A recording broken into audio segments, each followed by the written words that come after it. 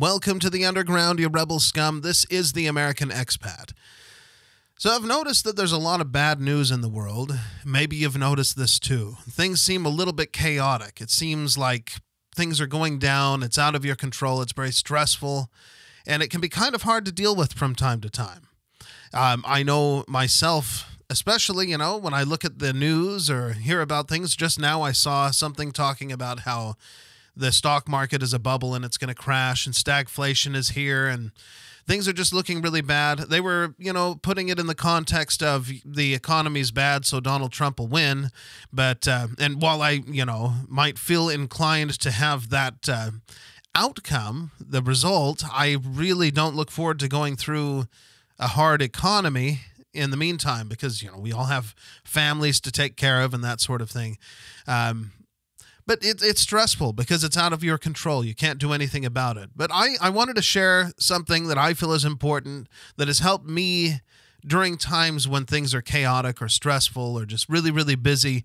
That's helped me to get through it a little bit easier. I can't, you can't get rid of the stuff that's causing the problems, the chaos and all of that. But there are things you can do to help deal with it or get through it anyway.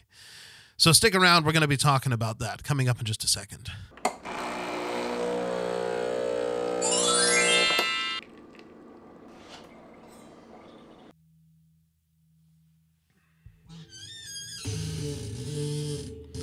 Thanks for sticking with us. I know that's really annoying, the whole coffee and then moving the thing. Sorry about that. But anyway, like I said, things are pretty crazy right now. I don't know if it's crazy for you. I assume that things are just as chaotic for you and your family or your situation as they are here. And looking at the news certainly doesn't help. But I had an experience. This would have been long ago when I was doing missionary work. A different kind of missionary work than you're probably familiar with. Most people think of missionary work and they think of people going off to Africa and, like digging wells and that sort of thing. This was a proselyting mission. I've mentioned this in other videos. I was part of the LDS church, the Mormon church, and I was one of those guys on the bike. So I went away for 2 years and did nothing but teach people about that church. Well, not just about the church, but, our version of, I guess, the gospel or about Jesus Christ. I say our version, so I don't really go to the church anymore. But I've talked about that as well. But just the same, it was quite an experience. And when I was there, you have this person that the church puts in charge of the whole mission. He's called the mission president. And usually it's a very inspiring person. I had two of them. Both were, really, really great people from my experience. But the first one was especially good at speaking. When he would get up and speak, I don't know what it was about the way he did it.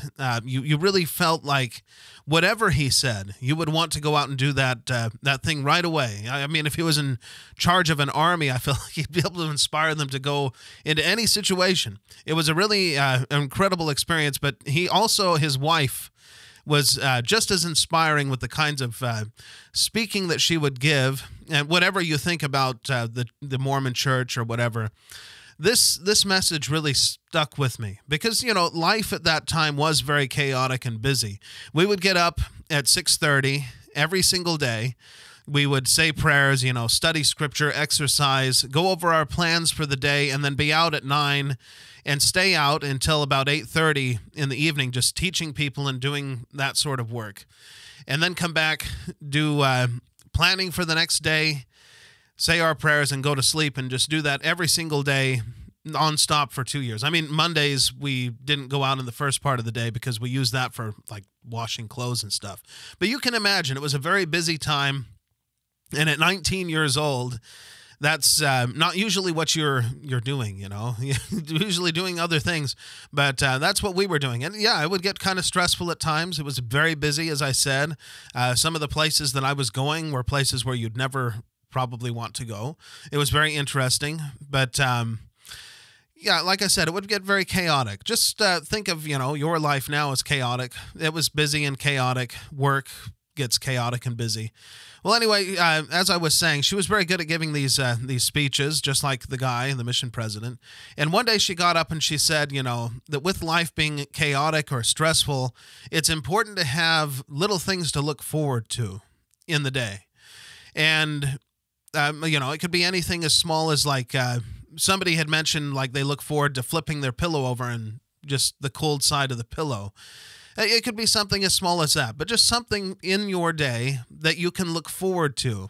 So even though you go through all this crazy stuff, there is something at the end of the day that you can kind of enjoy, or where you don't have to think about all that stuff. And it really helps you to get through the chaotic stuff that's going on around you. For me, I know when I was living in China, the thing that I always looked forward to was my walk home. It was usually at night in the dark. The Chinese cities are full of neon lights and all kinds of stuff. So it's kind of like walking home in a what would you call it? Like a cyberpunk-esque or Blade Runner-esque sort of environment. There's big buildings with neon stuff all over them. I guess now it's LED. But it was really incredible. There'd be people everywhere buying stuff, eating, talking, the smell of barbecue. It was... for me, of course, I didn't have to talk to anybody. So I was just walking along, observing this. I'd love to take photos at the time. And I really looked forward to that at the end of the day. So after everything was done, all the chaos, I would enjoy that walk home. As I said, it can be anything, In this age, though, it's very important to have those things that you can look forward to at the end of the day or whatever time of day it is, so that, I guess it makes it all worthwhile in a way. It's not all just chaos and stress. There's one little thing that you have to enjoy. One little thing. I know doing work and hard work and seeing your family benefit from it is satisfying, and it's something to look forward to. But I'm talking about something where you don't have to think about the work and the stress and the chaos. Something where you put the news aside.